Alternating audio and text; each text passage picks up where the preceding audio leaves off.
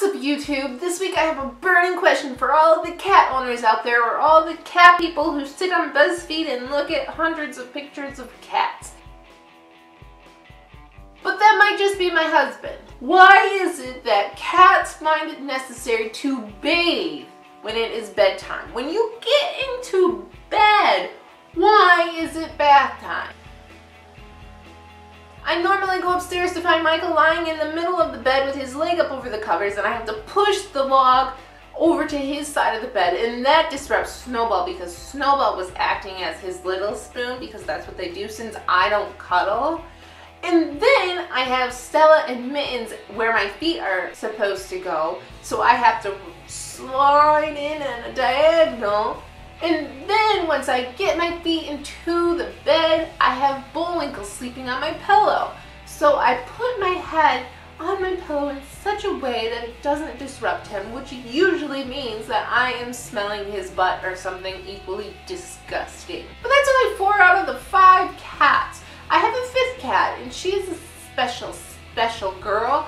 I like to call her a cat dog. It's the latest and greatest boutique puppy phase. Move over, Labradoodle, because you are so 2013. Now, I think they just took a cat and injected her with dog genes because she's very high maintenance. She typically lays on the chaise lounge all by herself at night because she doesn't want to share a king-size bed with 4 cats and 2 humans. I mean, But if she isn't in the chaise lounge, she actually wants affection. She sleeps at Michael's feet, which is probably why he is in the middle of the bed, because cat owners everywhere know that rule number 1 of owning a cat is to not disrupt them. You don't do it.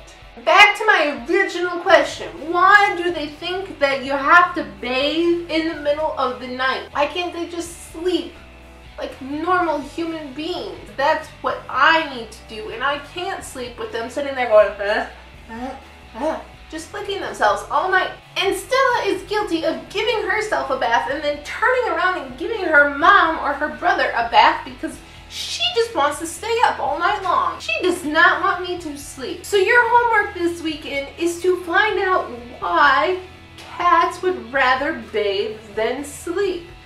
Why do they have to keep me up all night licking various body parts? I'll see you guys next week. Bye! You better eat up before the troops get here. You're gonna push it off? Oh, you're so smart.